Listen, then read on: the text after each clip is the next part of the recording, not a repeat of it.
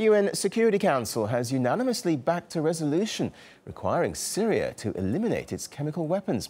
The document, put together by Russia and the US, imposes binding obligations on all parties of the Syrian conflict, but does not authorize immediate use of force for non-compliance. RT's Marina Portnaya reports on a landmark vote and a rare diplomatic breakthrough. This breakthrough marks the first time the United Nations Security Council has agreed on a binding document concerning Syria. The resolution unanimously adopted by the Council requires the verification and destruction of Syria's chemical weapons stockpile. However, while it does mention Chapter 7 towards the end of the document, it does not indicate that immediate use of force would be allowed. This is something that Russia's Foreign Minister Sergei Lavrov explained in detail while addressing the Security Council. The resolution does not fall under Chapter 7 of the UN Charter and does not allow for the automatic use of force. It reaffirms the agreement reached at the Russian-American meeting in Geneva regarding violations, as well as the use of chemical weapons by anyone, will have to be carefully investigated by the Security Council of the United Nations. The Council will stand ready to take action under Chapter 7 of the UN Charter. Any incident which is considered a violation of the resolution will have to be proved 100% before any action is taken. The resolution also calls for the convening of the Geneva II peace talks, which UN Secretary General Ban Ki-moon says could happen as soon as November.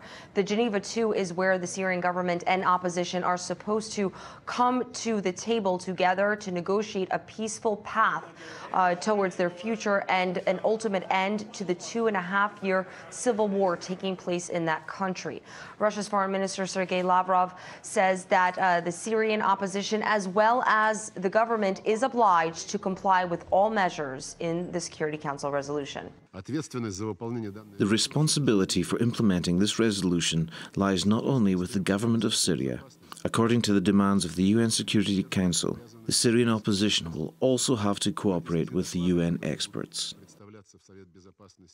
The Council adopted the resolution after the Organization for the Prohibition of Chemical Weapons approved the Russia-US brokered agreement on Syria's chemical weapons.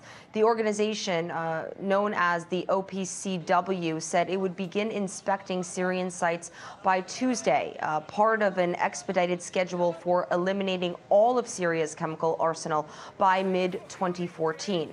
Now, until then, the Security Council will receive monthly reports on the implementation of the Syrian chemical weapons resolution. In the meantime, U.S. Secretary of State John Kerry said the precedent-setting resolution shows that powerful diplomacy can peacefully disarm the worst weapons. However, during his address to the Security Council, Secretary Kerry reminded members that the use of force against Syria is an option that U.S. President Barack Obama continues to keep on the table.